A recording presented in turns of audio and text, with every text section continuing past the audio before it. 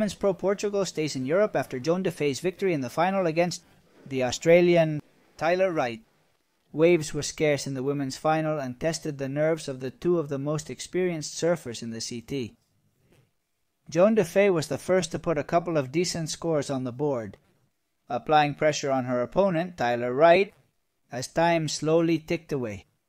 Both surfers focused on lefts where the Frenchwoman took the lead, applying her polished backhand turns on the forehand side as she has done countless times to win big events.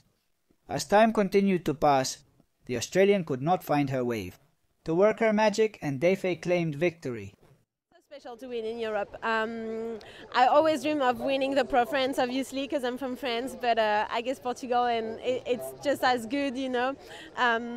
There's a lot of people on the beach. I can see it's a country where people love surfing, you know, and it's so special. And I wish in France we can have the same passion,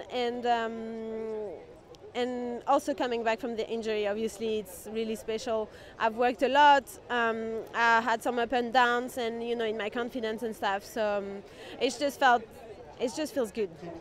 After his worst start to a season since qualifying full-time in the year of the two-time world champion, Tyler Wright 2 third-round eliminations and has found her rhythm in Portugal to reach the final. Wright has definitely found her form again and will be a threat as she heads to Bell Pitch, where she is the back-to-back winner of the event. Despite this, she looks forward to the threat of the new generation of surfers.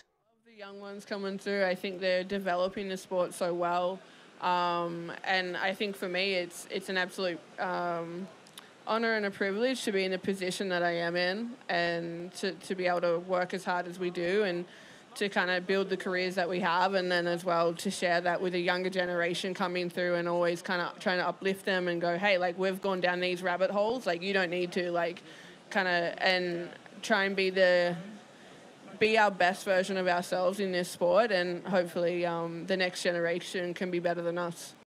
Another veteran, the current world champion Caroline Mars, who despite losing in the quarterfinals to Lake Peterson, makes a positive balance of her participation in Portugal and tells us why Super Tubos is a very special wave in the CT. Yeah, Super Tubos is super fun. I grew up surfing beach breaks, so I just really enjoy the beach breaks and lefts and rights and kind of slamming sections and all that. And yeah, Super Tubos has a lot of power, and I know this time of year there's like tons of swell and stuff, and it's kind of different every day, you know. There's like airs, there's barrels, there's good turns. It's like gets big, gets small. It kind of has a bit of everything, to be honest. So you just have to be prepared for anything. Next stop, Bells in Australia, where Molly Picklum will continue to lead overall, and French Joan Defay, after her victory in Portugal, will arrive as second. From Penich in the Women's World Surf League for HA10, Héctor Alonso.